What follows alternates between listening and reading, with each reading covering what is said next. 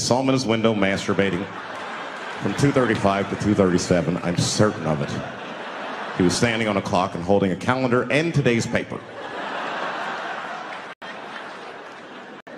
Fuck, I need an alibi. I can't be no celebrity. This shit is just the worst. I'm seeing it. I see why stars are crazy now. These motherfuckers. I went to Disney World with my kids, which is a big deal for me. I don't get to see my kids so much. I do Chappelle's show 20 hours a day, sleep for like half an hour, raise my kids for 10, 20 minutes, and I go back to work. Now, it's like, hey man, hey, you mind not calling me a bitch in front of my kids? Time out, motherfucker. We take a day off. Even Mickey Mouse did it. I said, this is the most unprofessional shit I have ever seen in my life. Rick James, bitch. Oh, I was fed up. I caught that motherfucker with an uppercut. Bop!